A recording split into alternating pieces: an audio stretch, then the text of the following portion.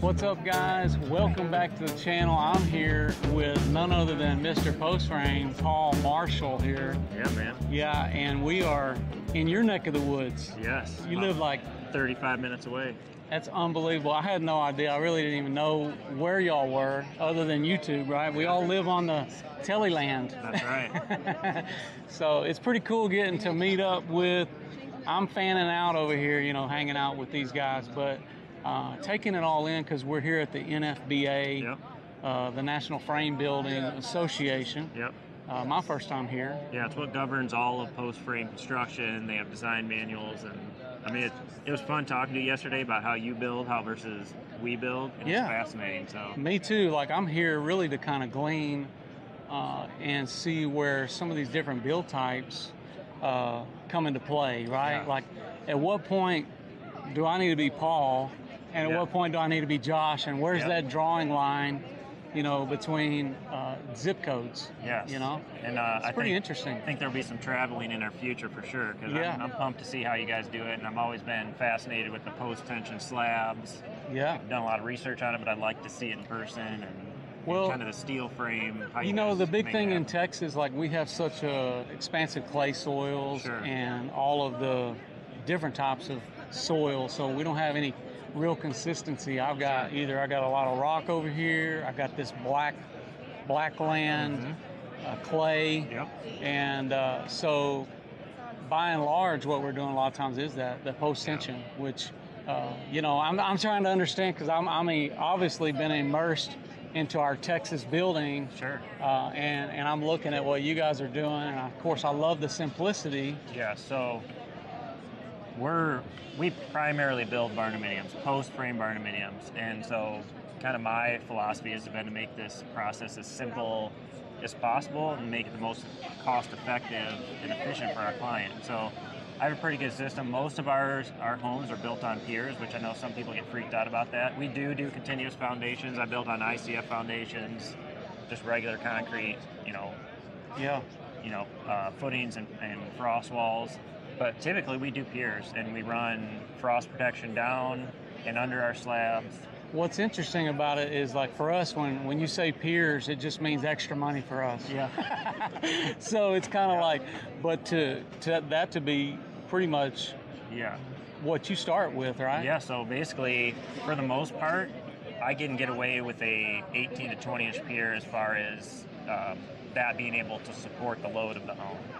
And so that's a third of concrete per hole is all. So we're looking at $50-$60 maybe in concrete for each pier. So, you know, typical build, we might have 40 piers, so that's easy math. It's really cost-effective way. The big thing we have here in the Midwest is frost protection. So what we do is we run a 2-inch EPS foam. 2 feet in the ground is where we have to do to protect ourselves from frost. All of our homes have hydronic heating, so we run 2-inch underneath.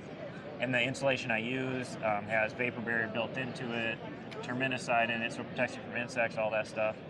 And then I spray 3-inch closed cell on all of our walls, which attaches that to go down in the ground. So we have very few thermal transport points in our buildings. Yeah, that's awesome. Yeah, we're using a lot of closed cell, especially with our steel and some of those aspects. But understanding where, you know, that makes sense versus going to different types of insulation.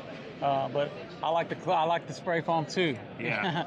So there's the great thing about this is there's more than one way to get to the finish line, and you got to think about, you know, your clientele, what is their budget.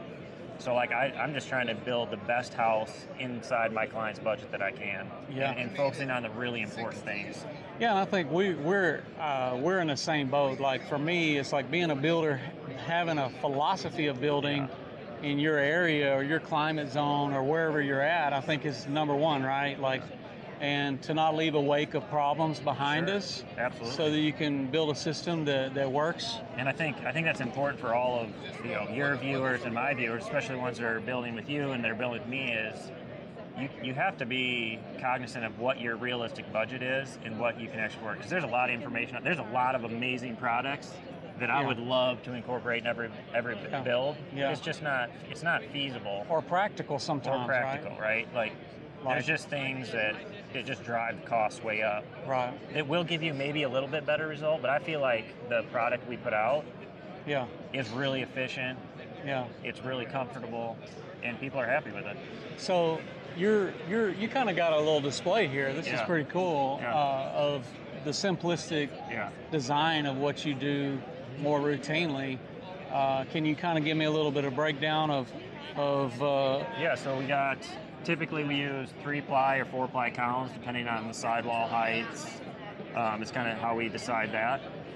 And then we have 2x12 grade board, and then we use 2x6 girts, 2 foot on center, all the way up. And then, we have trusses, 8 foot on center, so 8 foot. So kind of like I do with the steel, you have yours on 8 foot spans. Yep, with an 8 foot span, we can run 2x4 purlins, 2 foot on center, on edge. If you drop down to like a 4 foot on center truss, you have to run headers to carry your trusses. And so immediately that gives you a versatility where if you wanted to put deck board, you can put deck board. Sure. If you didn't put deck board, you really could not do that if it was just a barn. If it's just a barn, I mean, I always recommend even if you're gonna have a barn, you need to do something to protect yourself from that condensation issue. Okay. Because with the metal with roof, the bare right? metal, right? So there's options out there. There's drip stop. You can put there's barriers you can put underneath your steel to keep it. I like to run at least 1/2 inch OSB on all our roofs. Yeah. Because it eliminates that problem. It gives you a lot of structural integrity. I think it makes your building look better too, because no matter what you do, if you run bare steel, you're going to see those purlins. Yeah, There's going to be a little bit of a dip, and I don't like that. Some people it doesn't matter, but if you really start driving around, you see that substrate really gives you a nice kind of a smooth transition for your roof panels and all that, which I'm a fan. I mean, I really am. We try to figure out, okay, what are ways that we could practically incorporate going to a deck system over our roofs. Sure. And that's kind of what we're here, trying to learn a little bit more, even about this build style, this practice, to see if we couldn't glean and maybe even participate in some of the post-frame style, even down in Texas. I mean, I would love to know if this is possible where you are, right? Yeah, me too. Because if it's possible, I mean, I believe it is possible, because I know that there's a lot of folks that are already doing it in certain parts of Texas.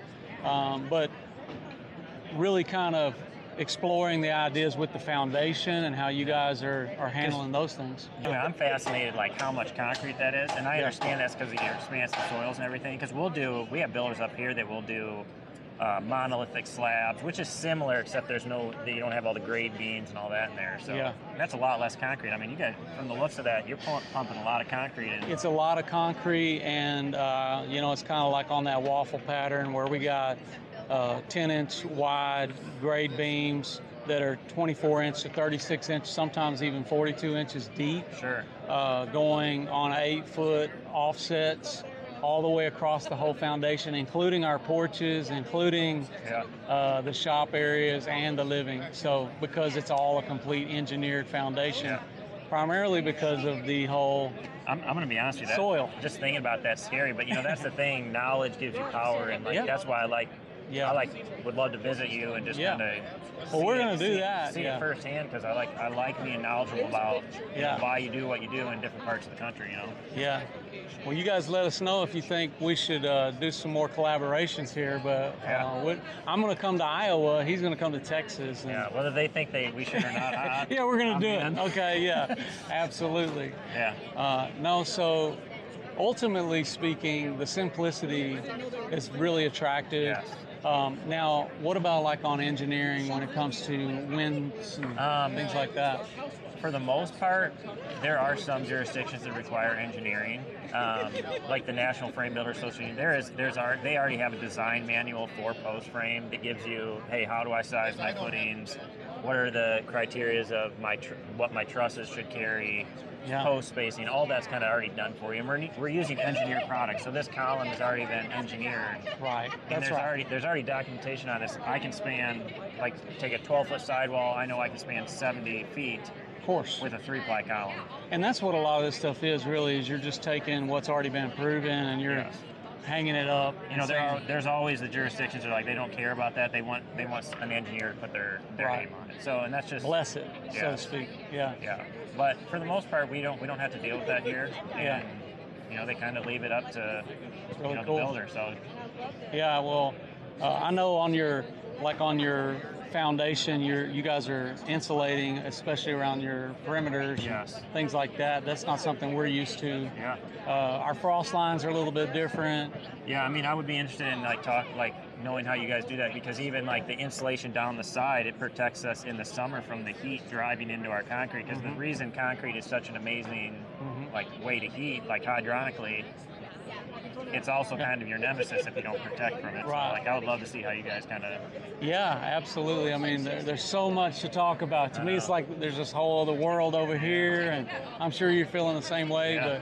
But because of our hybrid systems and the way that we're building the steel, interchanging. Of course, I'd be interested to know if that's possible in some of these territories, but some people saying no, you know. Yeah. But it's like, surely there's a way, right? There are Yeah. people building steel buildings everywhere. Yeah, they build them up here. For a lot of commercial buildings are all steel up here, so it can be done. I mean, it's pretty cool. We're just in a colder climate, so we just have to do some different things to them to protect from that condensation. Well, man, Paul, it's been awesome getting to meet you and Emily, and you know, we are just excited about, I think, just the conversations that we're able to have just to be here, and that's what all this was about, for us to come up and absolutely make these we're connections. Definitely going to be seeing each other again, man. Absolutely, buddy. Appreciate it. Appreciate you guys watching. If you haven't already subscribed, please do that now. Don't forget to follow us on Facebook and Instagram. I'm Josh Helm. This is Paul Marshall, MrPostFrame. We're wishing you all the best. Thanks for watching Texas Best. I like that.